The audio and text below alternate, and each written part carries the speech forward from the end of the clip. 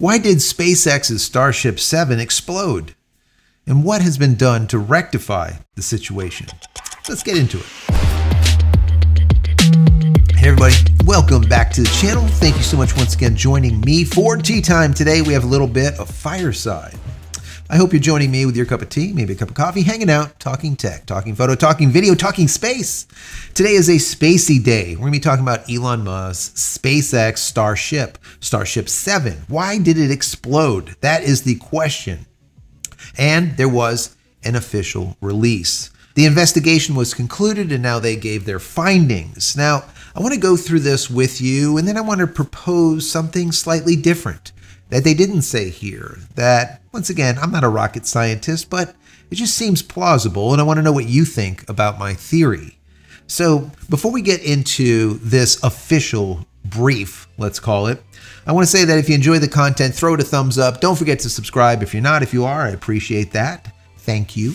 Click this little notification button here so when I go live when a new video comes out, you'll be notified of it immediately. And I'll be live on Friday covering Starship 8, IFT 8. This should be a good one. A lot of new things on board, structural changes, a lot of changes. And we want to see if it works or, once again, if it ends up in a RUD. Let's hope not. Also, if you just want to say thank you for all of my hard work, there's a little thank you button. Click on that, give $1 or $2 if you like. If not, it's perfectly fine. The video is still free. Consider becoming a member of the channel. That would be even better. And if you want SpaceX Starlink specific content, I've put together about 430 videos just for you. Helpful how-tos, tips, tricks, what to do, what not to do, what to buy, what not to buy, and of course the why behind all of it, because this channel has always been about the why and will continue to be about the why, because I think the why is more important than the how. The how is important, but the why is really important.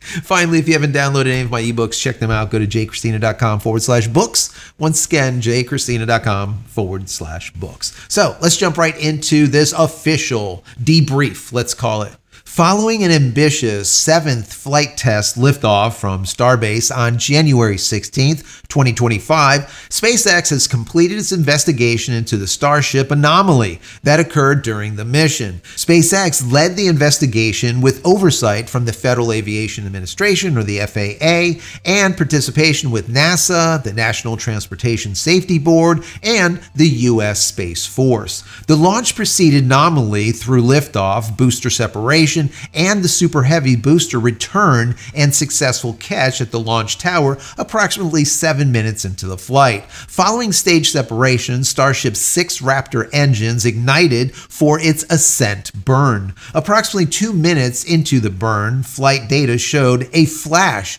near one of the Raptor vacuum engines, along with a detected pressure rise in the aft section, suggesting a propellant leak. Roughly 2 minutes later, a second flash occurred, followed by sustained fire in the aft section of the ship. The fires eventually caused 5 of the Starship's 6 engines to execute controlled shutdown sequences, and telemetry was lost with the vehicle after approximately 8.5 minutes of flight prior to triggering any destruct rules for its autonomous flight safety system, or its AFSS. While the AFSS remained fully healthy at the time communication was lost, the vehicle was observed breaking apart approximately 30 seconds later over the Atlantic Ocean near the Turks and Caicos Islands. The most probable root cause for the loss of the ship was identified as a harmonic response, several times stronger in flight than had been seen during testing, which led to increased stress on hardware in the propulsion system. The subsequent propellant leak exceeded the venting capability of the ship's attic area and resulted in sustained fires. The attic is an unpressurized volume in the aft section of the ship between the base of the liquid oxygen tank and the top of the heat shield. Before I go any further, I know there's going to be some of you guys out there being like, Joe, what the heck is the aft? What is the attic? And you kind of need to know the terminology. If not, you don't know what's going on here. So the aft of the craft, yeah, is the back end. Or if it was like a car, it would be the trunk. All right, that's the aft, where the engines are. I guess if you were a Porsche. Anyways, I digress. The attic is a portion or an area between the LOX tank, the liquid oxygen tank, and the shield, the heat shield that separates the engines from that liquid-cooled oxygen. You definitely don't want them to mix or you end up with boom, right? So that's this empty area, and that area is unpressurized. It's just an area. You can't like hold cargo in it or something. We can't just like sit in it. Anyways, let's jump back into this brief. Post-flight analysis indicates that the safety system did trigger autonomously, and breakup occurred within flight termination system expectations. So it did what it's supposed to do and went boom accordingly. And it did it autonomously because remember, there was no more communication. Telemetry was out. That's a good thing. It worked. To better understand the anomaly, SpaceX performed an extended static fire test for Starship's vehicle built for Flight 8, igniting all 6 engines for approximately 60 seconds on February 12th, and incorporated flight data from Flight 7 to further investigate the failure. The results of that extra long firing informed hardware changes to the vacuum engines, fuel feed lines, adjustments to propellant temperatures, and a new operating thrust target that will be used on up-and-coming flight tests. To address flammability potential in the attic, now we know what the attic is, section on the Starship, additional vents and a new purge system utilizing gaseous nitrogen are being added to the current generation of Starship to make the area more robust to propellant leaks. Future upgrades to the Starship will introduce the Raptor 3 engines, reducing the attic volume,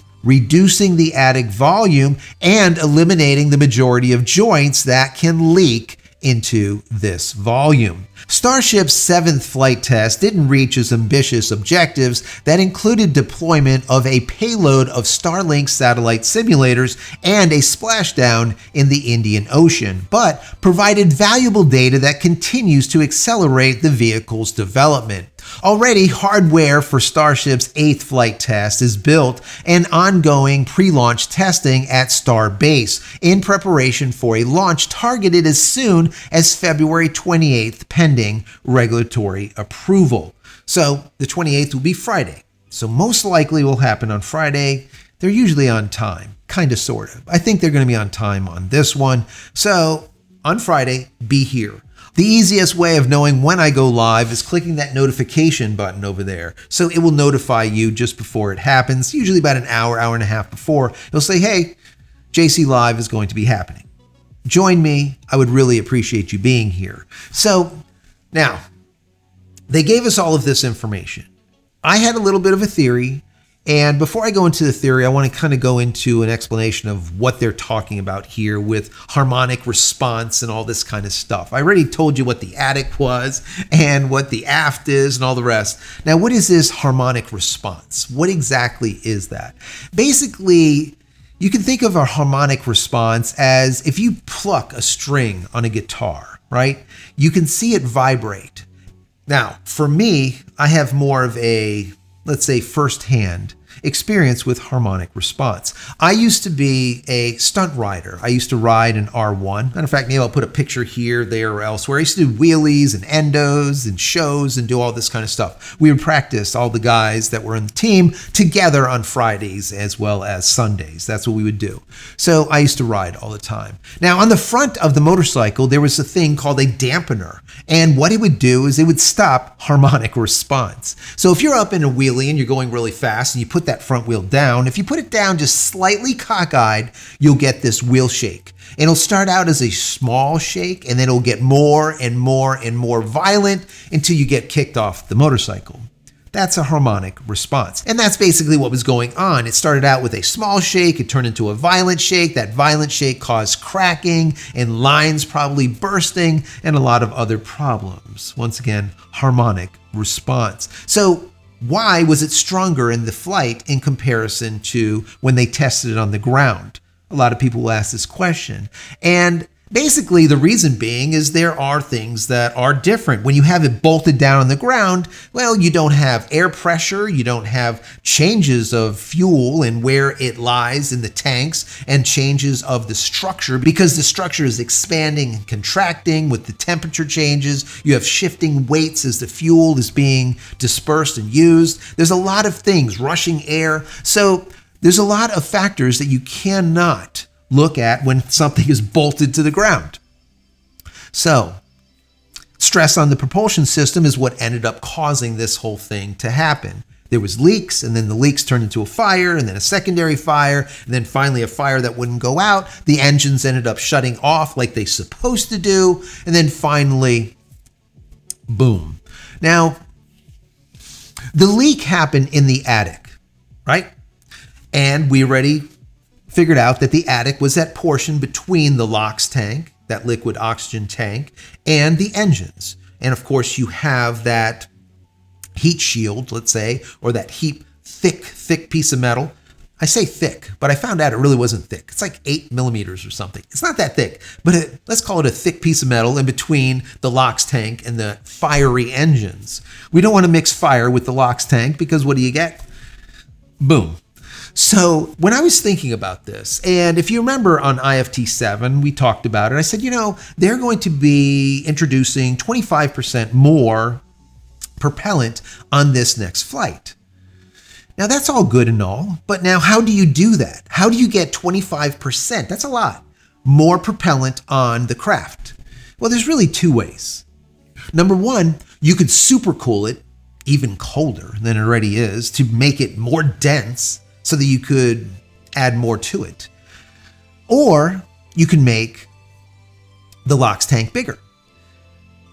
I propose that they made the LOX tank bigger. And the reason why I think that they made the LOX tank bigger is because the actual craft was like 1.8 meters, let's call it about 6 feet taller. Why did they make it taller? The LOX tank. That's my personal opinion. They did not say that. Matter of fact, they didn't even say that they added 25%. They didn't officially say that they added 25% more. So what I'm saying now could be just pie in the sky. It might not be right at all, but I feel that they did. Because once again, why would they make the craft 1.8 meters taller? Unless they needed more room for something. What was that something? I propose that it's LOX. Now, that all being said, why does that matter? In my personal opinion, when you made the craft longer, okay, and now we have that extra space once again there, the structure changes. And when a structure changes, you don't know how it's going to interact or act with, once again, atmospheric conditions, cooling, heating, and all the rest of the stuff. Pressure changes, like we said before. And you have 25% more of fuel in there that is going to be chugging around, moving around and causing these type of anomalies.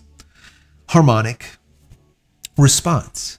That's my personal opinion. That's what I think happened. Now, they don't state that, and I could be wrong. Now, remember, take everything that I'm saying with a grain of salt, because I'm not a rocket scientist, right? I want to know what you think.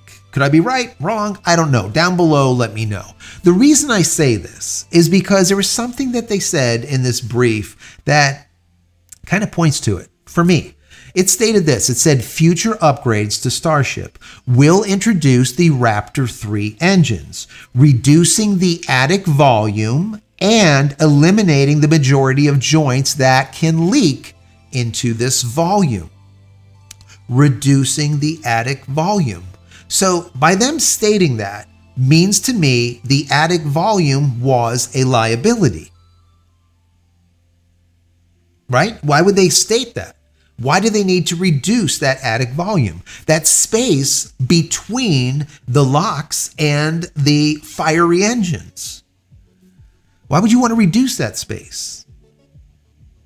I propose that, just as they said, they were adding venting and a new purge system to that attic region. A new purge system was using that gaseous nitrogen to purge out. So you don't need this volume. Once again, it's not for cargo. If we can't sit in it, right? It's a waste of space. So by reducing that, maybe they could once again reduce the size of the ship, number one, and also now, let's say, strengthen the ship based on the added LOX that's being carried. 25% more propellant. That has some serious weight to it. Not a little bit, a lot of it. So that's my personal opinion. That's what I think happened. I think it's fantastic that they're adding this new venting system, the new nitrous purging deal, and shrinking that area and all the rest of the stuff that they're going to be doing with those Raptor 3s that will be coming in the next iteration. So we'll know by Friday, most likely by Friday. How will it turn out? Will it RUD, rapid unscheduled disassembly, or will it not? I hope not. And the reason being is I want to see that Pez dispenser launch out those Starlink duds. That will be awesome. That will mean that if that works properly, the SpaceX Starlink version 3 satellites are right around the corner. Now, obviously, we're not there yet, but that's going to take us one step closer. Also, remember, there's a lot of other changes that I've talked to you guys about in a past video that were done on IFT-7 that weren't able to be tested. One of them was that metallic covering that on the heat shielding. So instead of being a passive heat shield, it is more of an actively cooled heat shield, where the cooling is coming into the bottom of the heat shielding and cooling it, almost like what we have on our water-cooled CPUs on our computers. Same type of principle. So there's a lot of things that were on IFT-7 that were never able to be tested. So we'll see what ends up happening. I'm excited. Are you guys excited? Once again, what do you think about my theory? Does it hold water? Does it hold propellant?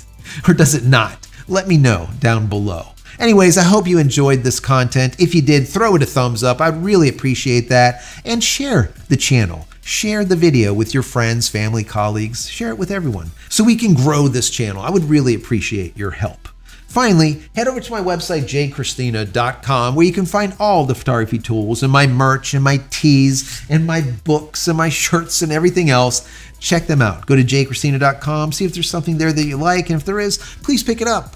Help support me and my family. Many blessings to you and your family. Stay safe, stay healthy, stay connected, and we'll see you for IFT8. Take care, guys. Love you all.